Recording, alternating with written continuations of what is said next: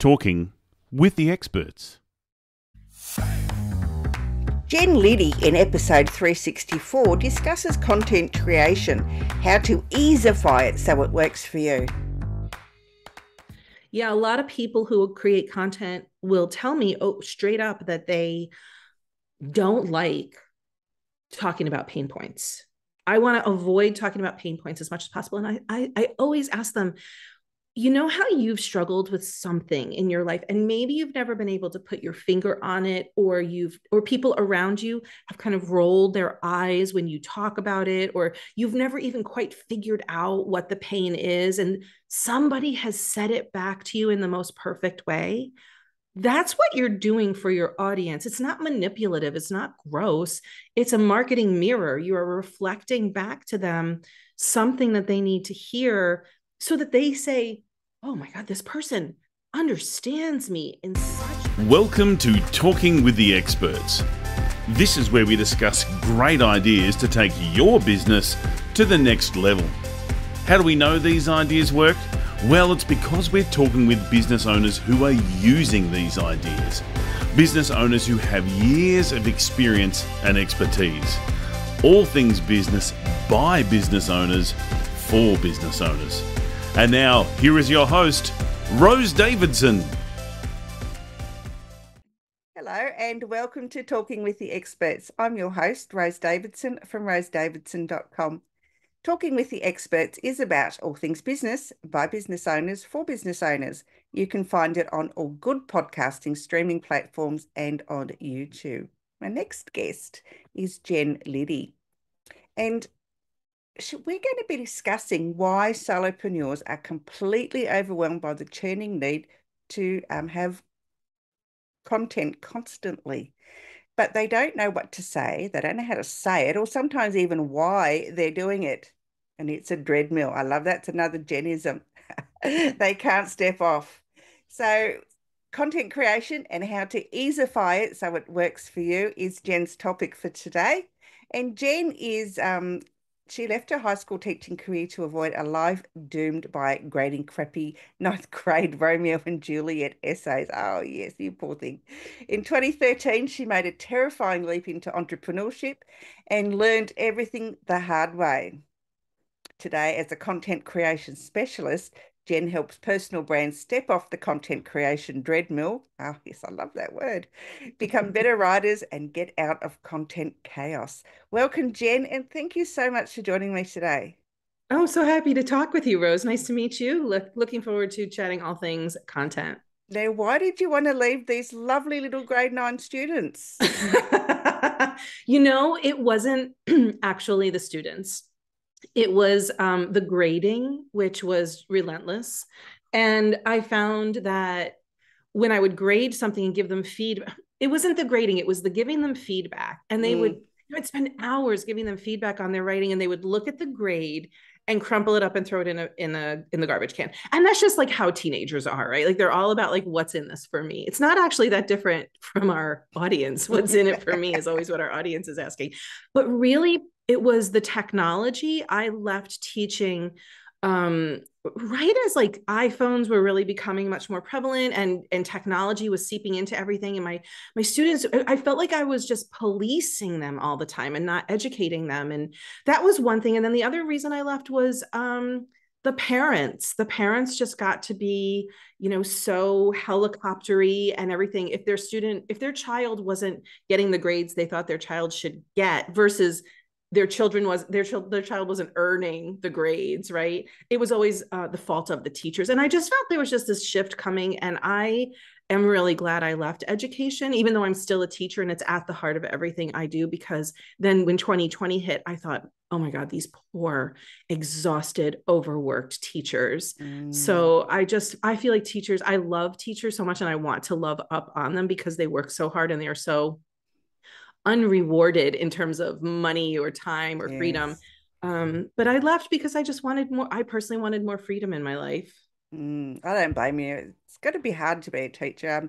When I was like quite small, I either wanted to be an actress or a teacher or a nurse. Did you ever do any of those three?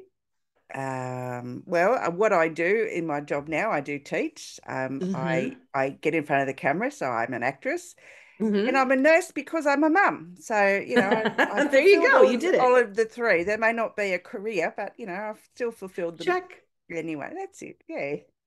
But okay, so content creation. I love that word dreadmill, because I'm not really good at it. I just look at the keyboard and I think, and ah. So how Mhm. can we get better at it? For the people Oh, that there's so don't many. like doing it, as you say, they just feel like it's like a constant treadmill, dreadmill, whatever. And how do they get off that and how do they start enjoying it? Mhm. Well, first of all, I would ask Rose, do you love doing your podcast? Oh, I love it. Yeah. Yeah, so that's content. You are already creating content in a way that you love. It's not, and so a lot of people equate content creation with social media. And Mm. social media is a platform, it is a tool, it is a medium, but it is not equal to content creation. So, for example, I've had clients who've always said to me, I should start a blog. I'm going to start a blog. I want to start a blog, but they hate writing. It feels laborious to them to do writing. So it's like, well, why in the world would you write a blog if it's just sucking everything out of your soul, right? So I always ask people first, where do you love to be? What feels like breathing to you? Some people really love getting on video and doing a YouTube channel is very intuitive to them. Some people would much prefer to only do a podcast with their voice and never with ever being seen. Mm. Some people love Instagram and they just want to get on Instagram and make reels every day because they think that that's fun and intuitive, and other people are like, say, using the platform of LinkedIn and they love the formality of that, and they know that that's where their audience is. So there's this nexus between what you love to do and what feels natural to you and where your audience is.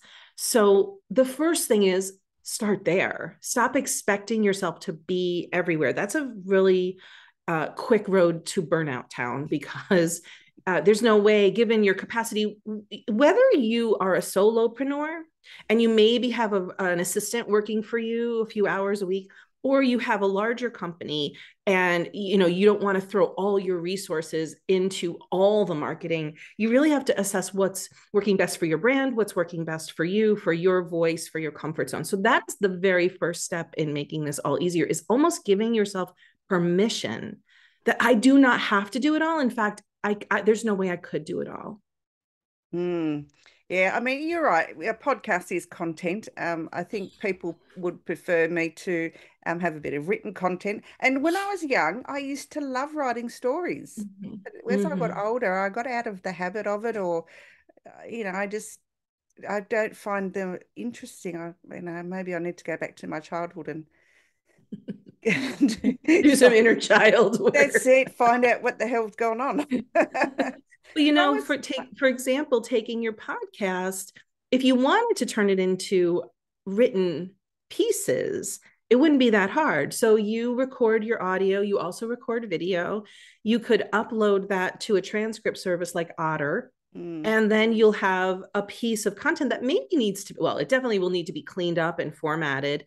And then you could pull out the gems for if you wanted to promote your podcast using socials, but it wouldn't be like you would need to recreate the wheel ever. And you can take the gems from the podcast transcript and then translate them into a shorter email driving people back to the podcast. So it's just a matter of repurposing so that you're not doing more than you have to do.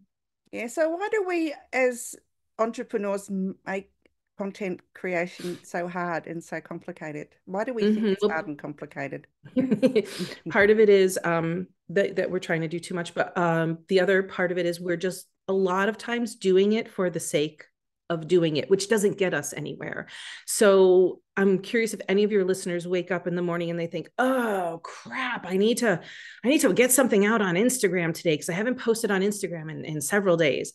And so then they like rack their brain all morning trying to think of something. Then they take the time to do it, but it's not with any real strategy. It's a tactic, but it's not married to any purpose or goal. So that can feel very draining for us and make it harder than it is. So I always ask my clients, what is the purpose of the content that you'll be creating for the next 4 to 6 weeks? What are you seeding into your audience's minds so that they can become familiar with whatever topic or point or shift or information you want them to have or make? So that by the time something happens in 4 to 6 weeks, like for example, say you had a group program that you were trying to fill and it was launching in the next 8 weeks. Well, your content until then should really be all of the information that those people need to know in terms of what to believe, the myths that they might be thinking of, some information. And then that's purpose driven. But when you wake up every day and you're like, I just got to get something out there, and it's just splattering. I have one client, she says like, I just used to splatter everything, spaghetti against the wall. I said, Allie, it's not just spaghetti. It was rigatoni and linguine. It was like all of the pastas against the wall. And once she understood that, like the purpose of my content is to do a heavy lift for me in my business, then it becomes very purposeful. That's one way to make it easier also, is to start with, why am I putting content out there? Yeah, that's really great advice, and I love that. I mean, I've just started reposting on my socials. I don't haven't done it for a long time, and I thought, well, I'll do for rest of this month, and I've already got October's already set up, so I just need to put those into the scheduler. But yeah, it just I think if you become dedicated and just set 2 or 3 hours aside a month and just do it. And as you say, be purposeful. It really isn't that difficult. And it's not hard, especially for me, to find content, because you say I've got my podcast and I can just pull bits and pieces out of the course that I'm hoping to launch next year. So I can just take bits and pieces out of that, or take bits and pieces out of, the ad and promos that I'm posting in groups and whatever. So it's not necessarily hard, but we think it's hard. We put a mind block up. That's a big one that this has always been hard. It's never gotten me anywhere. It's felt like a waste of time. So why should I do it? But imagine if you knew your why, right? Like you knew, I have all of my October content is written and it took me about 2 or 3 hours because I know what I wanted it to do for me by the end of October. But the other thing that you kept saying, like, pull a bit of this and pull a bit of that. And that is really important, because especially when you have a meaty piece of content, I call it a home-based content, like your podcast. It can be longer, it can be in depth, it can be, faceted and nuanced. But if you're repurposing that on a platform where your audience likes to have short, snackable nuggets, you can really say less. And so another mistake, or that people make harder for them, is they say too much. Your audience is very much at capacity, and they're on socials to learn a little bit, but mostly to be entertained. So you can say less and chop it up into longer amounts of time that you're saying it, and you can talk about a topic for a long time. You don't have to come up with a new topic every single day. And that is another thing that people do to make content creation harder. Like, okay, say I send an email to my audience, to my email list, once a week. And I have to come up with an epic, beautiful email. It's long, it's meaty, it's juicy every single week on a different topic. Well, you're going to burn out so fast, because that's a lot of work for you to craft those emails. It's also a lot of work for your audience to read and try to plow through and keep up with that. So imagine taking a topic that you want to talk about that's purposeful, but breaking it up into 4, 5, 6 smaller bite-sized subtopics so that you just engage them with a little bit. I call it the fish food model. Rather than fire hosing them with everything, it's like, here's a little bit of fish food. Take what you like, go back to your little castle, digest it, come back for more when you're ready. And we just have to remember that our audiences are at as much capacity as we are. We're so tired, but we're making it harder than it needs to be. So that strategy is another way to make it easier. Yeah, I totally agree with that. I've made mine all into graphics, and then just put something in the bio section up the top, just so that if the graphics turns out a little bit small, like the font on it, so that they can still read it. But yeah, little pieces, because you've got like something like 7 seconds to impress somebody If with that. whatever it is. Yeah, and sometimes 3 to 4 seconds maybe. And if you don't grab them straight away, they're just going to scroll past you anyway. Yeah, yeah. So those are some easy shifts that anybody could make in terms of making the content easier. And you were right, it does start with our mindset of this has always been hard and it hasn't gotten me anywhere. And until you start making some shifts, it will continue to not get you anywhere. And I just wanted to talk about one more shift for people to make to get some more traction. There's two little tips that are very helpful. One is to always think about what your audience needs. I referenced at the top of the conversation, like what's in it for you. That's what your audience is thinking. What's in it for me? Why is this relevant to me? So those posts or those emails where it's all about you and your thoughts and what you think and your experience, or those posts on, Instagram where somebody says, I'm so honored to be invited to speak at blah, blah, blah, blah, blah. Like people will, oh, that's lovely, but they're not really that interested. Yeah, who You cares? have to make, who cares? You have to make them care. And the only reason people care as humans is when it's something about them. So the first thing is every time you create an I statement in your content, how can you switch it to be a you statement? Thinking about what they would get out of it or why it would be interesting to them. That is a huge shift in content creation that gets more engagement. Why should your audience care about this thing? How does it affect them? How can it make their life better? Yeah, and you've got to hit those pain points, the pain points of your audience. If you're not hitting their pain points and their things that are really keeping them awake at night and bothering them, they're not going to be interested anyway, because they want a solution to whatever it is that ails them. Yeah, a lot of people who create content will tell me, straight up that they don't like talking about pain points. I want to avoid talking about pain points as much as possible. And I always ask them, how you've struggled with something in your life and maybe you've never been able to put your finger on it, or people around you have kind of rolled their eyes when you talk about it, or you've never even quite figured out what the pain is and somebody has said it back to you in the most perfect way. That's what you're doing for your audience. It's not manipulative. It's not gross. It's a marketing mirror. You are reflecting back to them something that they need to hear so that they say, oh my God, this person understands me in such a deep way that I really have never felt this seen before. And that is the gift of talking about pain points. And it's another way that makes content do more for you because it helps your audience think this person really gets me. Yeah, I get a little bit annoyed. Maybe annoyed's probably a bit of a strong word, but yeah, the ones that I can do this for you and I can do that for you and I can do something. Well, I don't care what you can do for me. I want you to know how you can help me. What results are you going to help me achieve? Yeah, I'd rather know that than this big long story about how they got to what they did, and I'm not really That's the I interested. focused. Yeah, that I focused stuff is a real turnoff.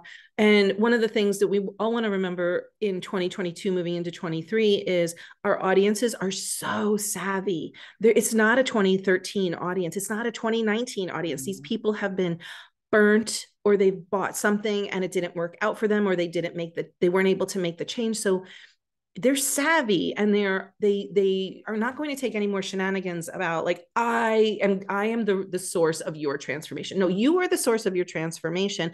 I can help you get there. I can teach you all the hows, but it's really your story. And that is a shift that some content creators haven't made yet, because they're still standing on stage talking about me, when it's really about you. Yeah, that's really great advice. Thank you for pointing that out, because it, through lockdown and everything, people didn't have anything better to do than scroll through Facebook or Instagram or LinkedIn or any of the social media platforms out there. And, they got sick, but I'm sure they got sick of the I stories. I can do this and I can do that. I mean, I find them to be a little bit egotistical, to be honest, but that's just my thinking. And I'd rather know that you're thinking of me as a potential client, exactly, and what I can get out of it. But you're right, it's the with them, it's the what's in it for me. and that's how people are now. It's more so than ever, I think, that people are transforming into the WIFM than they were previously before the lockdowns. I think it's kind of empowering if you think about it, because people are understanding that, okay, maybe in the past I've put all my eggs in this basket of this other person, and I've really wanted that other person to be responsible for my change, but I have to be responsible for my own change. And your content needs to speak to them in that way. Like it's about you. It's about what you need. We can do it in the way that works for you. I really think people understand now there's not a one size fits all way to do anything. And so they're very wary of anything that's a one size fits all solution. And I actually wish more people were wary of that, because I still think there's an element of our population that's wishing somebody would make it just like, boop, with your magic wand and then it all goes away. But that's not the way it works. And if you promise that in your content that you're going to solve their problem, when they get into your program, they're going to be shocked to find out, oh, I have to do some work here, right? So I think that if your content can really focus on them and empower them to think about, I see your pain. I don't want to manipulate it, but I also know there's a solution for you. We can figure out the solution together, and this is how your life will be better.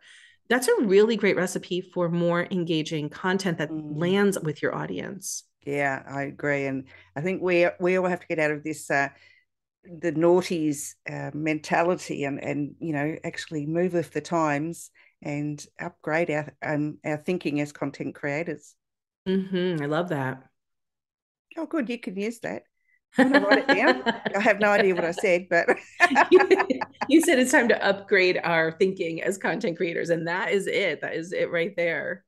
Yeah, absolutely. I'm having senior moments today, so you'll have to excuse me. Like this tiniest word I just can't think of. I don't know why. It must be Mercury retrograde or something stupid like that. It is actually.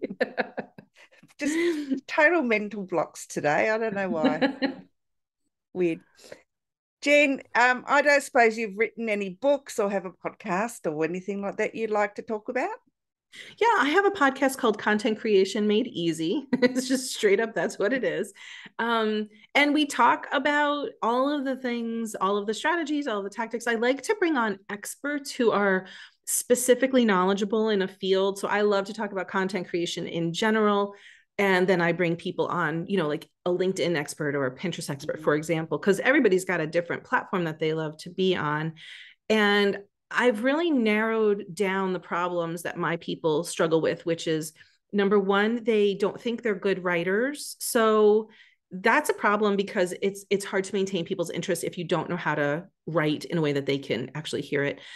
And the second problem that most content creators struggle with is their messaging is fuzzy. They like talk in kind of broad, sweeping generalities, or they're like highly technical or academic, but it doesn't matter because it's all going over the head of their audience. So they don't have like a strong brand voice or message. And then the third problem that keeps content creators in their current chaos is they don't have systems that are personalized for them to get their stuff out of their head. So even if you do know how to write and you don't have you do have a message, but you don't have a system, it never gets out of your head. So those are the three major things that I talk about over and over on the podcast. And it's funny, and I want to just say this for everybody who's listening, or for anyone who's listening. If you think you're saying something again and again and again, and you are wondering like, oh my God, I said this in 3 podcasts ago or 5 podcasts ago, your audience needs to hear it many, many, many times, because not everyone hears all of your stuff, reads all of your stuff, sees all of your stuff. And when they see it, it doesn't mean that it resonates or landed or absorbed. So we get to say these things over and over again, which leads to another challenge as a creator, which is it's boring to say the same things over and over and over again. And if you're listening and you have people who live in your house and you have to tell them 17 times to pick up their socks before they pick up their socks, you know what I'm talking about. Like, it's boring. So that is one of the bigger challenges for creators. They're like, oh, I have so many ideas. I want to say this and I have this to share. But you are always going back to like probably 5 or 6 common themes that you're always talking about. So don't be afraid to repeat yourself in your content. That's important. Yeah. And I've got to say, there's a lot of AI applications, apps out there that can help you with, your content creation. If you're, not very good at grammar or whatever, get one of the AI things, because they're just like amazing. I use mine quite often to. Which one do you like? I like Jarvis. Okay. And I've got another one that for my podcast that I do all my content creation in there. I've just started using it, and I love how it takes a line out of something and then it just creates this whole blog. It's amazing. That is amazing. Yeah, it's absolutely, and I love it. So it helps in such a way that I don't have to continually use my brain and rack my brain to find something to say. Yes. Because some people, they fill out the guest form for the podcast and they put their subject in and then they tell me a little bit about it. Sometimes it's only about 2 lines, and I can't really make anything out of that because I don't know what's going on inside their head, and I don't want to put words in their mouth. So this that's brilliant. I love it. I absolutely love it. It's called, what's it called? Renotes. Oh yeah. I love it. I only discovered it the other day, and I thought, it's amazing, and that's great. It's so cheap. It's so cheap to use, and Jarvis is a little bit expensive if you want to go to the second paid level, but I just use the lower tier one, and it gets me by. So the only thing is, it only restricts you, and it only restricts you to 400 characters, which is disappointing. But a lot of people would think, oh, is that cheating? And it's like, the ideas are yours, right? Like, you've said them, and maybe you need to say them in several different ways to get your audience to hear. But it's just, to me, like when I used to be an English teacher, some of my colleagues would say that listening to audiobooks was cheating, and so that they didn't want me to have my reluctant readers to listen to audiobooks versus read, like Lord of the Flies, for example. Oh my God. The ideas are still getting into your brain through your ears versus your eyes. Like, what is the difference? And so I would encourage people to please use those things. The platforms and the market demands that we show up, and that we get to do it in our way, right? Like, but we do have to show up, and anything that can make it easier is really we get to do that. Well, some people are audio learners anyway. They don't like to read things, and so my dad taught me this thing like years ago when I was tiny, and I had to remember a poem to stand up in front of the class to recite. And he said, if you read it before going to bed, directly before going to bed, and then put it under your pillow, and then get up in the morning and read it as soon as you wake up, he said, you'll remember it. And I thought, and it's true. It actually does work, and I was like amazed. So it's a great thing. Well, so I think that one of the bigger things that people can take away is give yourself permission to make it easier, and to not expect of yourself that you're supposed to be doing everything all the time, everywhere. It's impossible. It will burn you out. And unless you're doing content strategically to help you achieve a goal, it's such a time suck, and it will feel like a giant waste of your time. Absolutely. Yeah, I totally agree. Because if you use the AI thing, and I don't think it's cheating, and I like another platform. It's called oh God, I can't remember now what it's called, but Grammarly, the paid version of Grammarly. Yes, I love it. It just changes and makes my writing so much better. People love Grammarly. Yeah, I love Grammarly. I mean, it's not 100%, but nothing is 100%. It's not yours. But you're not even 100%, right? Like, think about we're not even as humans 100%. No, no, especially when you're having senior moments, your brain's just not there. Yes. Jen, where can people find you if they'd like to work with you or they want to learn a bit more? Yeah, my website is jenliddy.com. That's Jen. I'm a 1N Jen, LIDDY.com. And I'm on pretty much all the social channels, depending on, what you like to be on. I probably show up on Facebook and Instagram the most. I'm in my 50s, so I still really like Facebook. But I'm also on, my assistant, I have a presence on TikTok, but mostly Instagram and Facebook. Yeah, I still like Facebook. And I'm in my 60s. I love it. Jen, before we go today, have you got anything that you'd like to share with us? Oh, One of the problems that people struggle with is that planning piece, that systems and planning piece. So I took a nugget out of my bigger system and I break it down for people with how to plan content in a way that does all of the things that we talked about today. So people can grab that at jenliddy.com/content planner.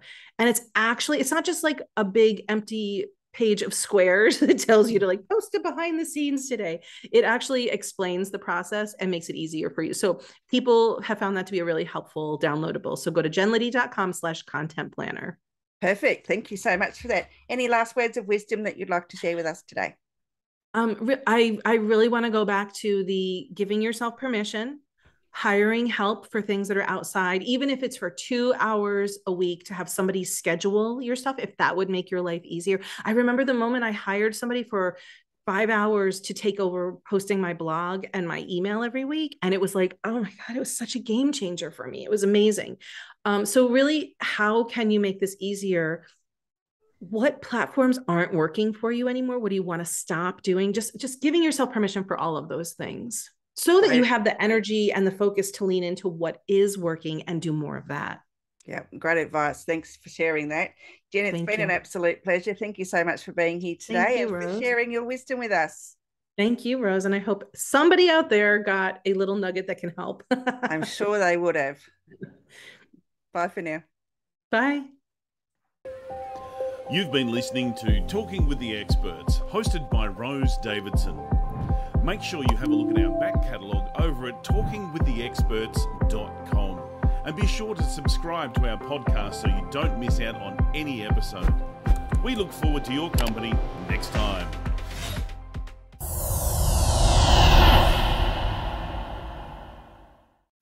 Talking with the Experts.